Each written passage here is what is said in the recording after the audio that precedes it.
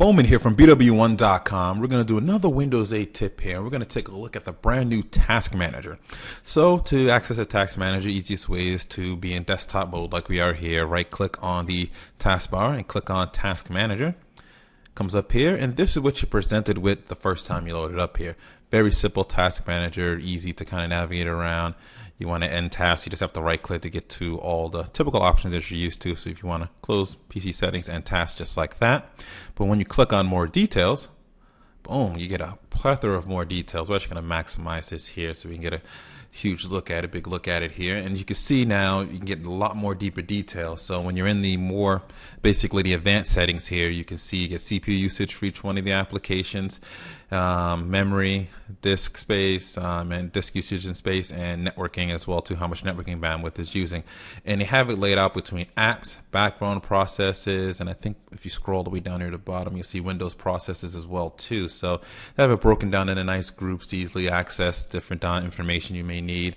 And you can easily right click over anything, end tasks. You can check the resource values and you can change those as you want to. You can create a dump file, go to details, open the file location where that particular background process is running, search online for more information, get the properties of that particular application running as well too.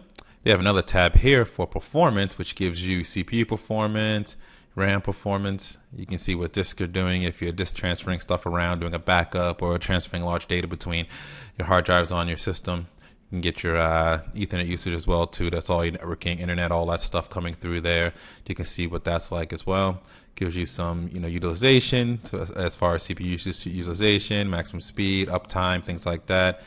See here at the bottom, gives you some information also about the sort of the connectivity, DNS name and things. So that's pretty cool. Head over to RAM, gives you more information as well too. So you can see right there, pretty informative tab. Next is your app history, so you can go through and see what apps you've used, how much you've used them, and such. It can give you actually meter network if you're over the metered connection and how much of that is actually used.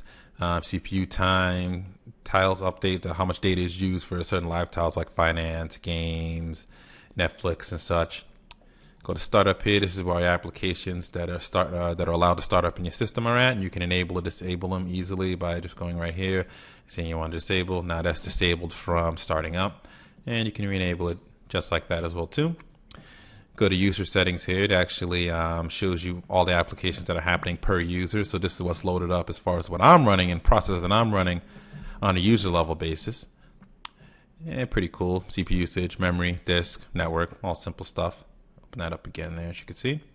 Get more details, deeper details on each one of the applications that are running, services and stuff like that. And it's services where you can tweak these as well too. So as you can see here, this is far deeper than what it used to be, especially in this section right here where there's CPU usage, memory. I really do like the fact the way this is laid out. You get a real quick synopsis of everything. Ethernet as well too. Just real quick look at it. You can access the resource monitor if you want to right from there. Open that up for a little more detail. And your processes really makes it easy. So the Task Manager, while at first fewer details, looks relatively simple.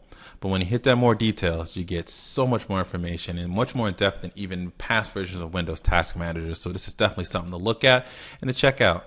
So this is BWOne here from BWOne.com reminding you to subscribe to our YouTube page here, follow us on Twitter, become a fan of our Facebook fan page, leave any comments, questions, concerns that you have below. Also check us out on our main website at BWOne.com.